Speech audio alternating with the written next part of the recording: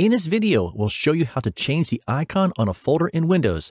The key to making this work is to convert the image you want to use into an ICO file type, because the ICO file type is the one Windows uses to display images on folders. The first step in this process is to get the image you want to use, and you can use an image already on your PC or download one off the web.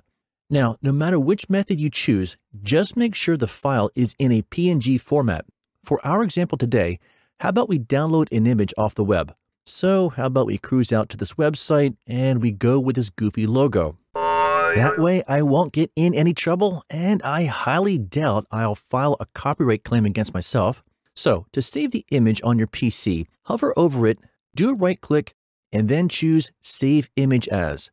From this point, just give the file a name of your choice, and you also want to verify that the file type is a PNG. Then go ahead and click on Save. The next step is to convert the PNG into an ICO file, and there are a few ways to do this. One method is to use a photo editor, but a more efficient way is to use a file conversion website. In this video, I'll demo just one site, but I'll list out two sites in the description because they're both free and give similar results, so you can choose which site you like. When you're ready, navigate out to freeconvert.com/png-to-ico. From this point, you just need to choose the file, upload, and convert it. So go ahead and click on Choose Files. From this device, select the image you want to use and click Convert. Now, the conversion process may take a few moments, yet once it's complete, hover over the download button and save the file to the location of your choosing.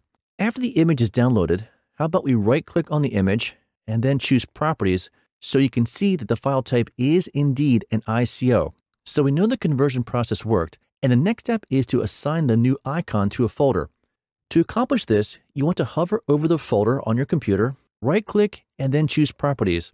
In the dialog box, click on the Customize tab, and then look for and click the Change Icon button. From here, it's just a matter of navigating to our icon. So let's go up here and click on Browse, cruise over to where the icon lives, go ahead and select it, then click on Open, and then OK as many times as needed. And there we go. That's all there is to it. So you like that? Good. And that's just how you're going to like this video. Okay, now before you go, we'd like to offer you a few other really cool keyboard shortcut videos that you can check out as well. Please feel free to let me know your thoughts in the comments below.